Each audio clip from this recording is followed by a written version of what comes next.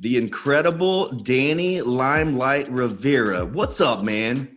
Dustin, first of all, nobody has ever called me the incredible Danny Limelight Rivera. You need to call me the Puerto Rican Papi. You need to call me the Boricua Grim Reaper or something like that. This whole incredible whatever. That's Anthony Idol stuff. You know, Oh, man. don't be mixing me up with these other bozos in the locker room, Dustin. You know better than that. Man, no disrespect at all. I'm not trying to mix anything up. It's just when I see you in the ring and what you do, not only in the ring, but flying out of the ring, it reminds me of like the Incredible Spider-Man or something. You're all over the place. Ever been called the Incredible Spider-Man, Dustin. It's the Amazing Spider-Man, the Spectacular Spider-Man, Radioactive Spider-Man. Dustin, listen, I'm about to hang up on you, man. Don't hang up. Watts hung up on me a couple of weeks ago, so you can't hang up on me because the people that are listening to this podcast, they're going to be very upset with me. So I promise I'll get it right. All right, let's try this again. Let's go. All right, you got to tell me all these nicknames. You've got so many of them, brother. Listen, let's just start with Danny Limelight Rivera. Can you handle that? Ladies and gentlemen, I have Danny Limelight Rivera right here with me, and I'm excited about it. No matter how much crap he gives me. I like Maria better than you, Dustin. Everybody likes Maria better than me. What's up? What you got for me, Dustin? What you want to talk about? You know, I got a date lined up in about 32 minutes, and we're on our way to Mofongos to get some arroz con habichuelas.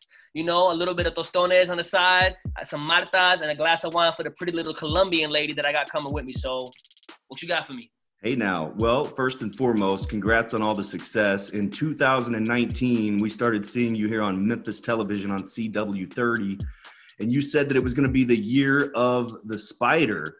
But good grief, 2020, you are all over the place everywhere that I look. Yeah, 2019 was an amazing year for me. It definitely was the year of the spider. There was a lot of things that happened that I think paved the way for 2020. You know, I came into 2020, I had a 2020 vision, and I knew what I wanted to go with my career. I knew where I wanted to take it, and I knew that I had everything I needed to get there. And I think that I definitely have been blessed, you know, to be doing all the things that I've been doing. You know, as you've seen this past week alone, you know, made my debut with Papo Esco, King Fat Boy. You know, we squashed on them little millennial brats. And the day before that, I was on New Japan Crown, taking out Barrett Brown in the first round. So I'm killing it right now. This week, I'm going into the semifinals against Blake Christensen in the New Japan Crown tournament. And, you know, if me and Papa want to go eat something, we're going to go eat whoever they throw at us. Well, I definitely want to talk about that, because if there's two guys that I don't want to run into, not only in a wrestling ring, but in a dark alley somewhere, it's you and Big Papo Esco, man. Did you guys know each other before you started tagging? Because we saw it kind of unfold on Championship Wrestling presented by Pro Shingle. After one of your matches, came back from the locker room and you see him standing there. What were you thinking? What's the first thing that went through your mind when you saw that? I was like dumbfounded. First of all, I was like, how did they let him in here? You know, that dude, that's somebody that, you know, Abuela didn't even want him in the house when it was Thanksgiving dinner, let alone letting him into Championship Wrestling from Hollywood. So when I saw him, I thought he was coming to like grab me, yoke me up, tell me I forgot to, you know, upset at me because, you know, I sent him a little Boston Red Sox hat for Christmas one year. He had to talk to me since because I know he's a Yankees fan, but whatever. I was just fucking with him, you know, and I think that, you know, I thought he was gonna yoke me up for that, but it turns out that they let him in the building. They let my Theo Papo, my OG, come in here, and honestly, it feels good to have some backup. You know, since my cousin Gino ain't been around lately, you know, and things haven't been going the way I wanted to at Championship Wrestling from Hollywood. I think that having my Theo Papo Esco, the King Fat Boy, in the building, that'll really shake some tail feathers. Well, I tell you what, it's a guilty pleasure of mine. I love seeing the millennials get beat up. So thank you for that. You're welcome. They had some big mouths on them, you know. How they were calling King Papo Fat Boy. They were calling him fat and stuff. Are they crazy? Where they allowed to talk crazy like that at, Dustin? Probably where you're from. No, man. I don't care what his nickname is. Matter of fact, you look like you could be a millennial. I don't care what his nickname is or anything. You're never gonna hear me, especially to his face, call him King Fat Boy or anything like that. It's Papo Esco, man. That's me. Right, and he's a savage. So I learned a lot about Danny Limelight when I saw the video that aired on Championship Wrestling. Who is Danny Limelight? And it seems like ever since that aired in, I believe it was March or April, you've been on absolute fire. Tell me about New Japan Pro Wrestling and how that all came about. Well, I would have to, you know, give a shout out to David Marquez. You know, I like to call him Theo Marquez because that man took me under his wing when I was just a little street rat, you know, looking for a place to wrestle. And he brought me to Championship Wrestling from Hollywood. And that's where I met Rocky Romero at when he won the PP3 tournament in 2016 time frame. And I kind of just connected with Rocky because he's another Boricua, you know, and he's somebody who's done it all over the world. You know, he's been in New Japan for, I think, close to 17 years now. He's killed it. He's killed it at Hollywood. He's been a mainstay at the United Wrestling Network for a while. And he's just somebody that he saw something in me. You know, he invited me out to the tryout last fall, and I came out and I did my thing. And I'm just blessed to have gotten the call to say they wanted to use me. You know, I made my debut. I wrestled T.J. Perkins, another man who's done it all in this business. And I kind of just been rocking and rolling with the steam that I got off of that. And I don't have any signs of slowing down. You mentioned the United Wrestling Network. You premiered last Tuesday. You had your debut on live pay-per-view. Yes, sir. Primetime live. Loved it, man. Loved seeing you on there. What are the differences for you in wrestling something that you know is going to air later and wrestling on live pay-per-view? Is there any differences for Danny Limelight? I think for me, I don't care if I'm wrestling something that's going to be airing later. I don't care if I'm wrestling live on pay-per-view. I don't care if I'm wrestling in front of two fat people and a little kid who's picking his nose in the crowd.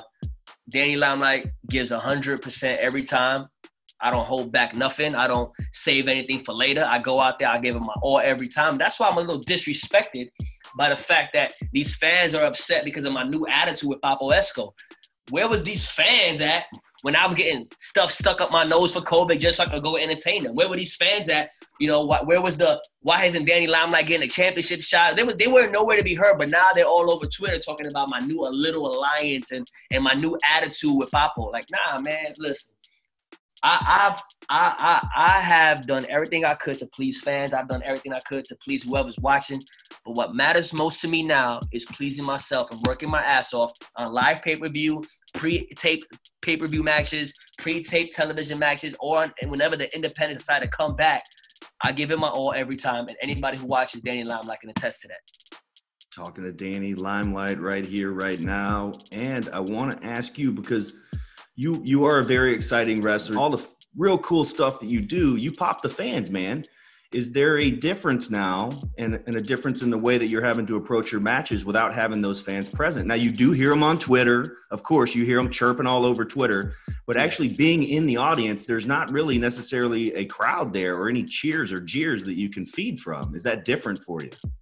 Yeah, the energy is different in the room. The atmosphere is definitely different. You know, we don't have the people screaming, cheering and booing all at the same time. We don't have that. I don't have that. But I think for me, you know, it allows me to stay focused. And I think that anybody that's been watching can definitely tell that I've been definitely laser focused lately.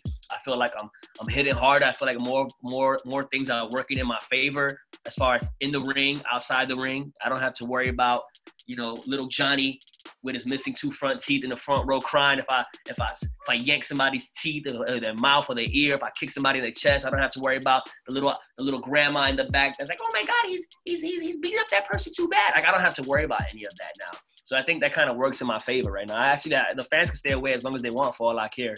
But they need to go buy my merchandise at ProWrestlingTees.com/Danny Limelight. You're not only just doing wrestling too, you're doing commercials and stuff now, right? Yeah. I'm acting. I'm doing my own stunts. I just finished doing a commercial right now. I can't really say what it was for because the commercial isn't going to be airing for a couple months.